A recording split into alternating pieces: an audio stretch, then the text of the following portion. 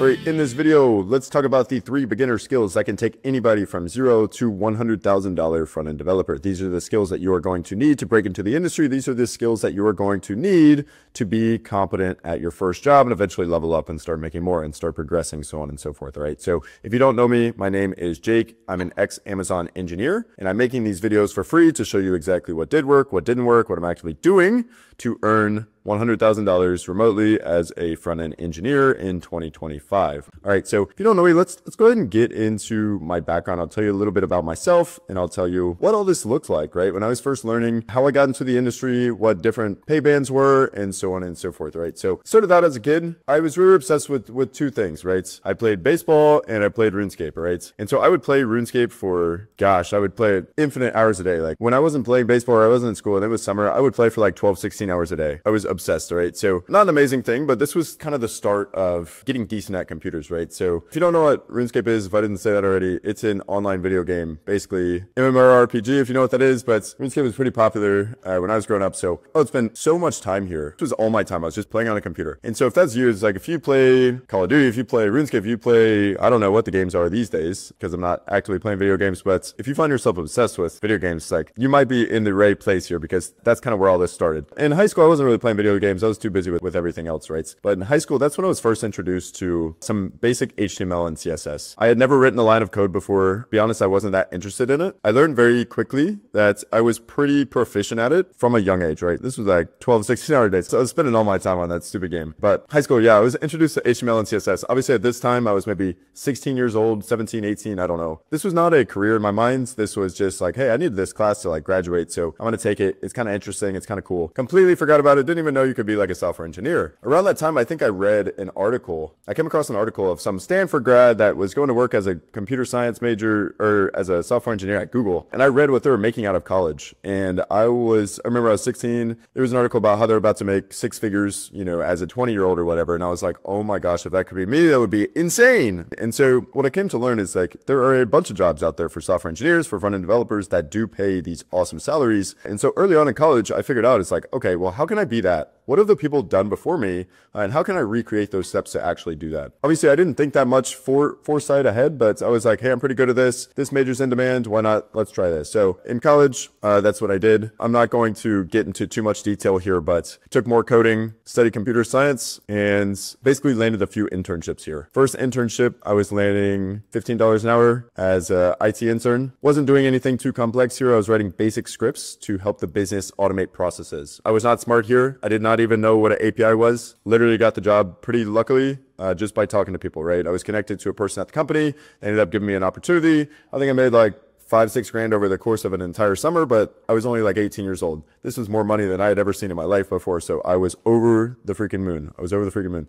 All right. So second job at a bank. This was another internship. Started earning about $32 an hour. Here I was writing React code. So this was the first introduction to kind of front-end code.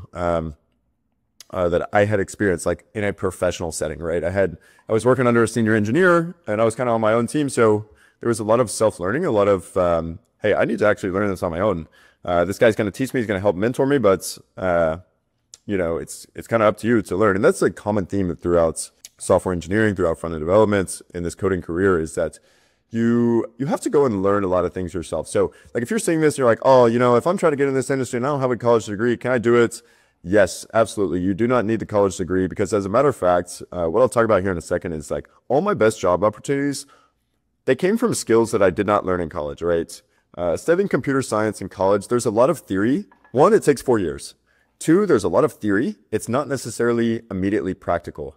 And 3, it's very expensive, right? It's very expensive. So would it be even worth it to do college nowadays? I don't know. I really don't know, right? If you're just trying to start making money as quickly as possible, I don't even know if it's worth it necessarily. But I did it. And it was valuable to me, but it did take a long time. I think nowadays I could do it quicker, but that's neither here nor there. Point being, all the most valuable skills are out there. You can learn them for free. You can, you know, obviously pay someone to speed them up if you want to learn quicker, whatever, but they're all out there. And that's kind of the common theme throughout this coding career is like, you're going to have to learn stuff yourself on the fly. Anyways, after this job at a bank, I was earning $32 an hour. Ended up landing a Amazon internship where I started making about $60 an hour. This was kind of, I don't want to call it full stack. This was mostly a back-end internship where I had stood up microservice for Amazon, basically to cut cost, to make the business more efficient in a very specific way. I was helping Alexa data scientists basically to speed up a pipeline so that they could save money on labor. Okay, so that's kind of my backgrounds. After these, that's when I transitioned into full-time role. And that's, kind of where I've been making 100 grand plus consistently since I graduated school, or since I've kind of been working full time. So that's my backgrounds here. I'd imagine a lot of you probably find some similarity in, you grind on the computer, you're obsessed with whatever. That's kind of been a common theme throughout my life. Is like, whatever I do, 150% in it. I get obsessed with things, right? And coding has been my obsession for the last several years now. So without further ado, let's actually cover these 3 beginner skills that you're going to need if you want to start earning this kind of money. If you're looking for the remote lifestyle or whatever, this is exactly what you're going to need to be able to do. The number one thing as a front-end developer that you will be doing frequently. So there's nowhere to hide. This is what you got to know how to do. This is the most common activity at your work, if you want to call it that, especially as a entry-level engineer. You have to be able to turn a design into code, right? There's no shortcutting this. There's no getting around this. This is what you will be doing a lot of time as a front-end engineer.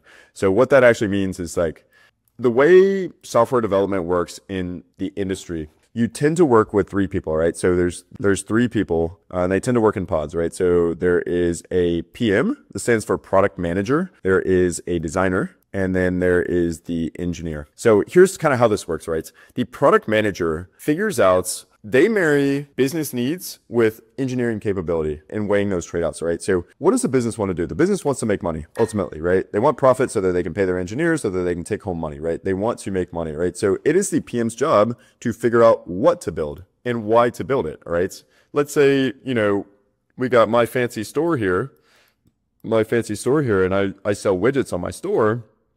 Well, what if we need to build an email capture mechanism so that we can sell more of our units? What if we need to build another page of our store so that we can sell even more units or unlock a new segment of our business, right?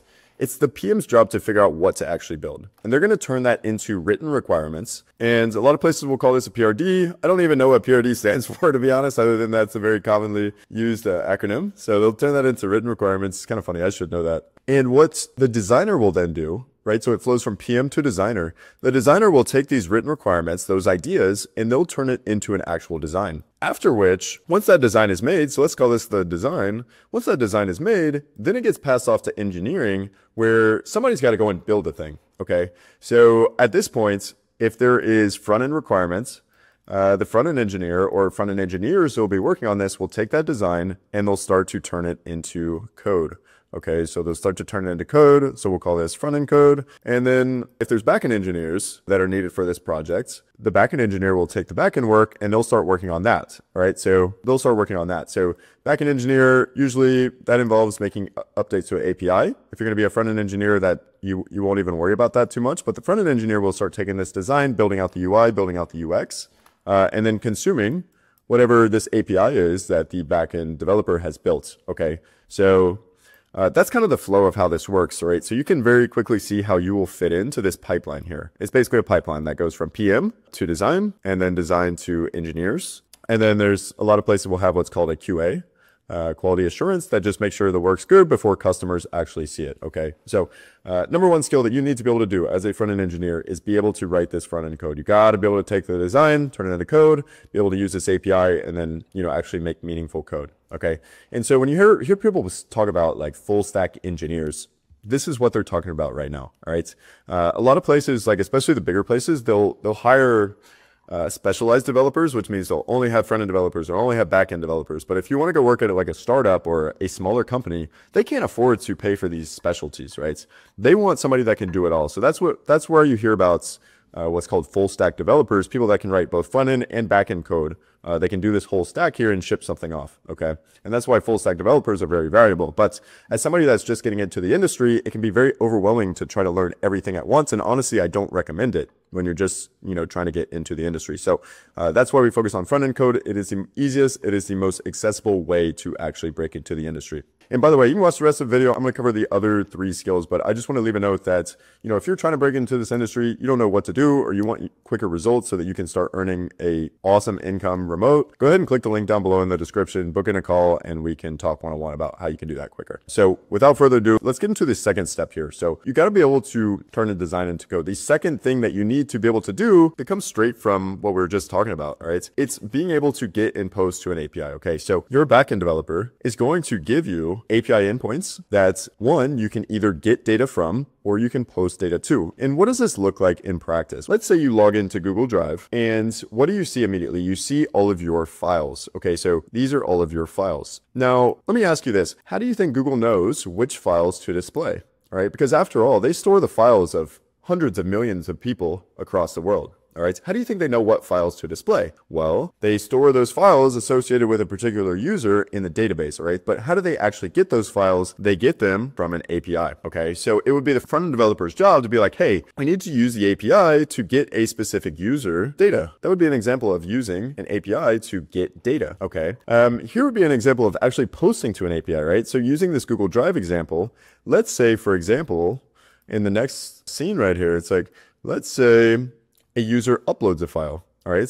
So let's say they upload a new song, like a new music track or a new video, right? Well, that's got to go up to the cloud, right? That's got to go up to, Google's backend so that it can be stored in the database and whatever. Excuse my ugly cloud here. That's pretty nasty. But this would be an example of a post request, right? You're going to post that data up to the cloud so that the backend can do what it needs to do to actually store that information associated with that user so that next time they log in or immediately, they can go and actually, I'm going to get rid of that. They can go and actually see their new video or song or whatever that they uploaded, okay? So this would be getting data. This would be posting data, right? So as a front-end developer, you're going to be doing this very frequently, right? To the point where it's just very natural. It's not even something you think about, right? You're going to be getting data from an API. You're going to be posting data to an API. You got to be able to use an API. You got to be very comfortable around this. So in practicality, right, if you're trying to practice your skills here, just look up free APIs on the internet. I know like the most common one, the tried and true build your own project is like a weather app or a to-do list or something like that. But a weather app, usually there's free APIs out there that you can consume. You can practice getting data from. I don't know if you can post to them, but that's an example of how you can first get your feet wet with APIs. Okay, so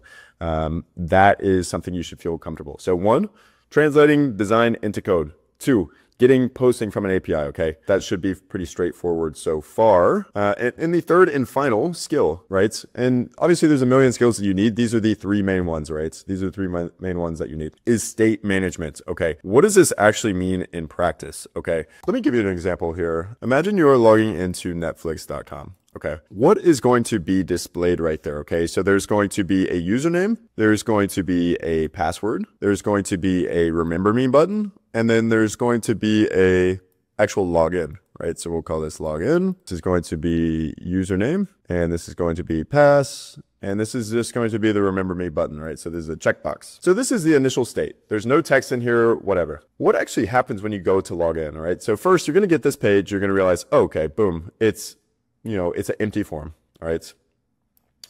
What happens when the user starts to type in the box? Okay, so they start typing in their username. So, they type in cheek, whatever, their username is. They type in super secret password.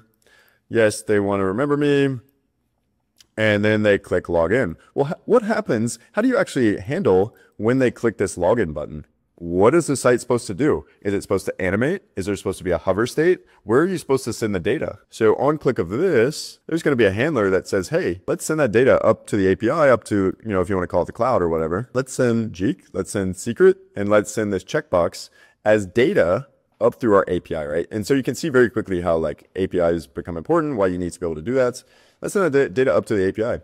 And then let's say the cloud or the backend says like, hey, look, that's bad data. That's just wrong. Okay, that's wrong. What do you actually do with the form now? How do you communicate that state to the user, right? Do you clear out Geek? Do you clear out secret? Do you clear out this checkbox? Do you show an error state? Do you show this login button being red? And so that's what I talk about when I'm talking about state management, is like, maybe we clear this out. Maybe we show a big red flame that's like, hey, that was wrong. Okay. But that is what we're talking about when we're talking about state management. Okay. Being able to dynamically change what's displayed on the page based on what the current state is in the app. All right. That sounds very buzzwordy and very high level, but I can't think of a better way to boil it down than this example. I would imagine you probably understand what I'm talking about here. If you're in an error state, or if you're in a success state, or you just logged in, or you're in a loading state, right? It's just being able to manage the UI UX of those different states. All right. So these are the three main things you got to be able to do.